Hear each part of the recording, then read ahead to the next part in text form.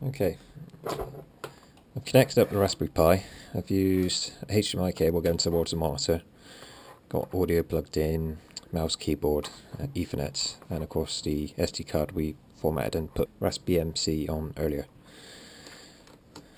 I'm quite lucky that my laptop can use this USB 3.0 port / eSATA port is actually a power pass-through, so I can connect a USB cable and it acts as the mains power coming through that, so it is sufficient and it's enough to power the Raspberry Pi device without actually having to plug it into the mains, which is nice. Alright, plugged them in. We have lights.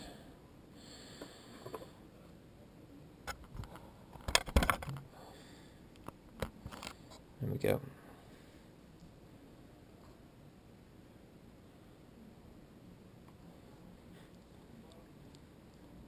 There we go. Because this is the first boot we've done on this SD card and a fresh install, we're now having to wait for RaspBMC to kind of compile and sort out the kernel and whatever it seems to be doing.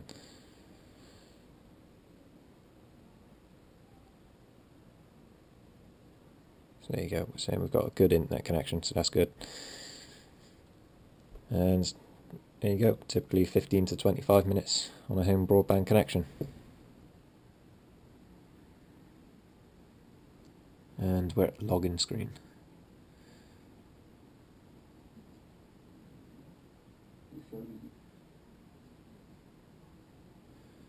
Right, so first time Xbox Media Center is booted. I do have a bit of a shaky picture going on, and this is down to the resolution of my screen. What it defaults at isn't actually supported. Usually it black out, constantly flashing because I haven't got the proper resolution where I've done this in the past. Luckily it's not blacking out now, but it's still shaking around and it's not supported. I need to change that first of all. I've also noted there's a few add-ons that seem to crash or are defunct from stock, but they're usually crap, like Watch Later and Vimeo and whatever. So there you go, MovieDB add-on is updated. Yahoo one is now broken. Timed it just right. So yeah, I've changed to a lower resolution because my screen is a stupidly high resolution. And the actual Raspberry Pi device, there's another broken repository. The Raspberry Pi doesn't support 1080p resolution for some reason. It might be the monitor doing it. I'll try it later on the TV, but for the meantime I'm not too worried because streaming stuff at 1080p on my connection is pretty poor, to be honest. So there you go, you got basic settings, audio in my case because I'm going into a monitor. I need to change that to my surround sound system. So change that. It does have a little bit of delay when you do it, but it will change over. So there you go, now we're on analog. I'll leave it at 2 for the sake of just a demonstration. This is about the time you want to have a play with little settings, but most of it out of the box is pretty much done for you.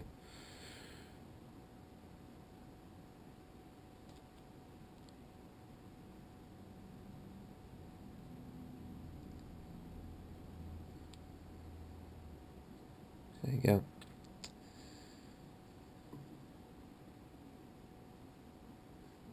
So I'm going back and I'm going to go to video, demonstrating files. From here you can set up video add-ons, add playlists or add files from USB sticks. Go to add-ons, go to get more.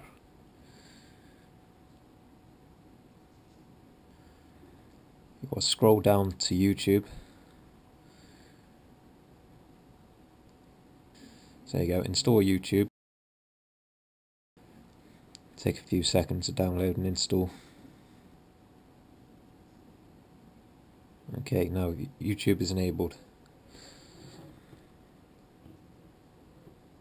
So what we can do, we can go home, go to videos, go up to the add-ons, and then the YouTube.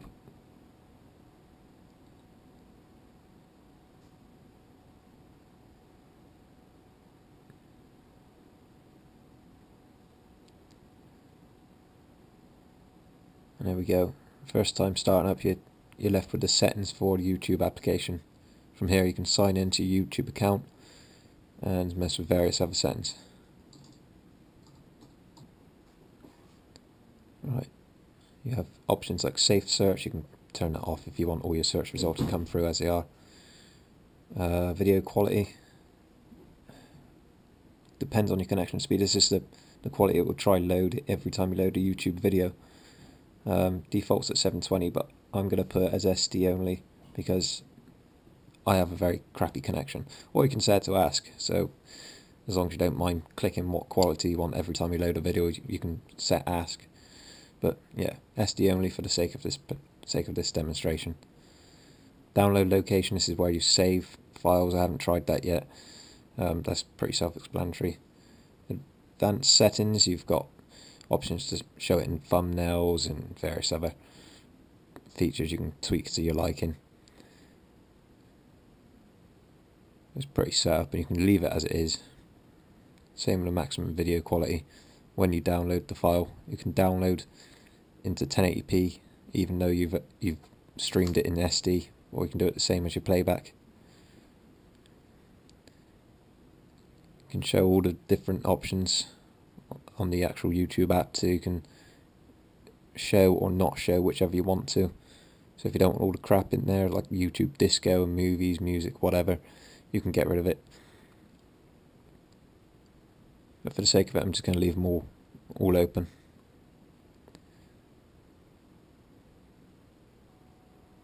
And there we go. Login successful. Now we're up to the YouTube application. This is the page it gives you. Straight away you can go to your uploads.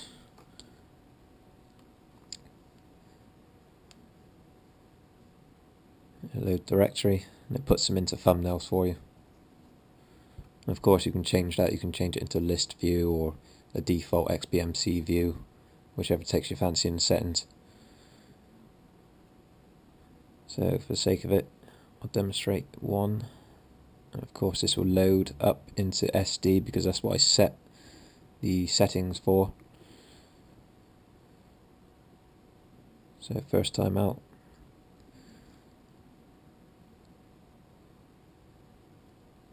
It loads up and plays. Buffers really well. Of course it's playing an SD. It's a 720p file originally, but as I said, just for the sake of the speed, put it into SD. It plays really well.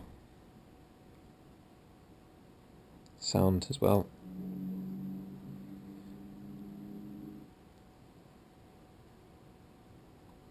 Said it all pretty much works out of the box. Even with HDMI you have the ability to do 5.1, but obviously I've set the settings to analog, so it's only going to output 2.0.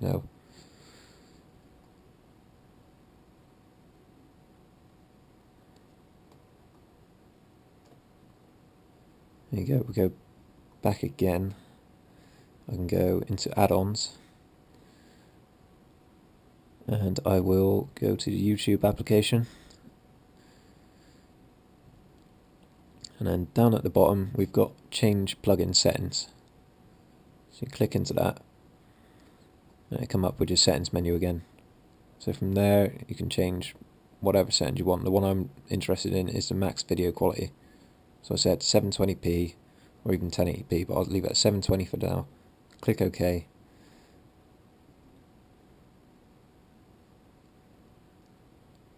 Now every time you load the video, it'll load into the 720p. This is of course if the video supports higher resolutions. If it's a standard definition video, you're still going to be left with standard definition quality.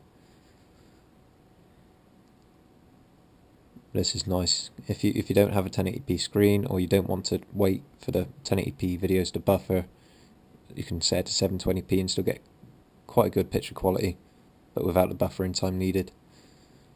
But as I said, it's pretty quick to load. This is now in 720p.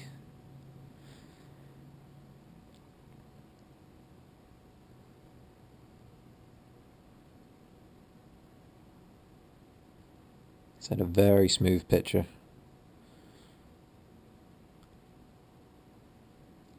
You've got got various options down the bottom, so you can mess with your volume amplification, and you can enable subtitles on and off from this menu. Same with video options, you've got options to deinterlace it and crop the black bars, do view modes, so you can stretch it to your resolution.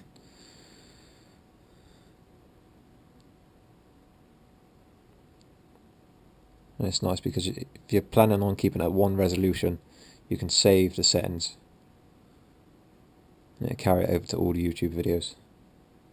Subtitles, obviously I haven't got any for this video, but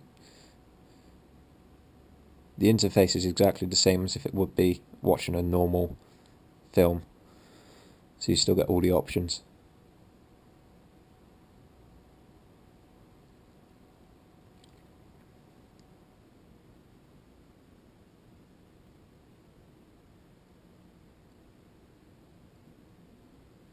I do find navigating by the keyboard is quicker for some reason. The mouse seems to slow down the interface quite a bit.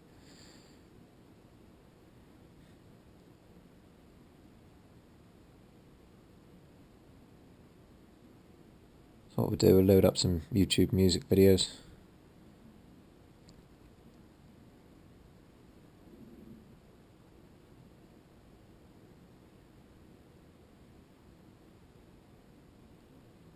There you go.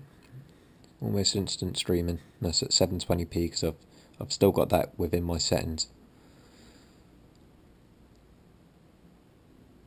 As long as you fast forward to the buffer value, it's pretty quick to do. It does come up a bit kind of pixelated, if you will, until it skips to the next frame. I don't know why it does that, but it's not really too much of an issue.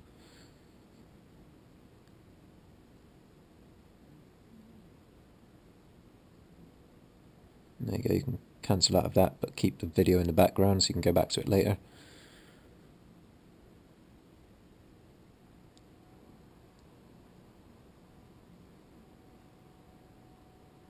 And go back into the add-ons, and I'll go back into the YouTube application. And I'll change the settings yet again.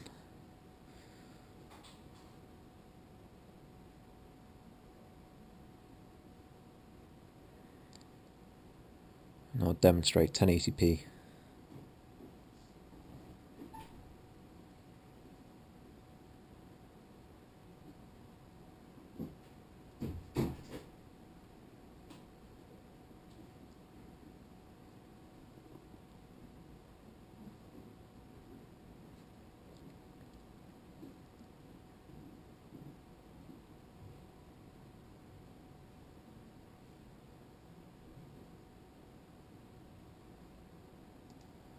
Okay, so this time it should load up into 1080p. Give you an idea how quickly it buffers and loads. And there we go. Slight little buffer at the top there that you've seen. Other than that, we're good to go. And it's now in 1080p.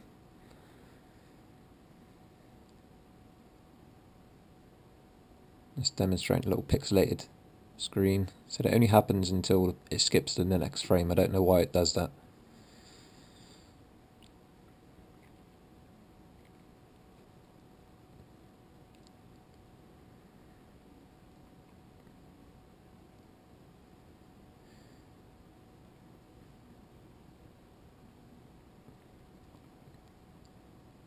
Again, I can't seem to get rid of the black bars on top and bottom of mine, and I'm guessing that it's down to the resolution I've actually got the screen in on the settings. If I can figure out how to get 1920 by 1080 on the actual Raspberry Pi, then it will be full screen.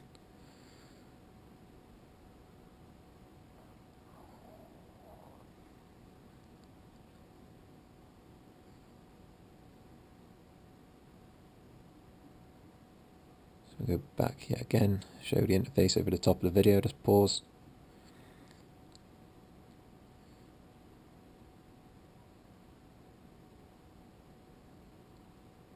Go back in and I can try the resolution. I'll demonstrate. I can only go up to, I think, it's 1680 by 1050. There you go. So yeah, it won't let me have 1920 by 1080 resolution. I don't know why that is. I don't know whether that's the monitor outputting it. I said I'll try it later on a 1080p TV.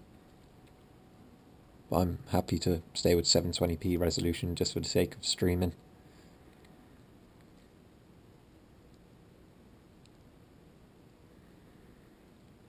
So you can continue. Click play, obviously. So the video is very, very smooth. I can't really seem to change the settings. Might just be me. I've not played around with Xbox Media Center too much.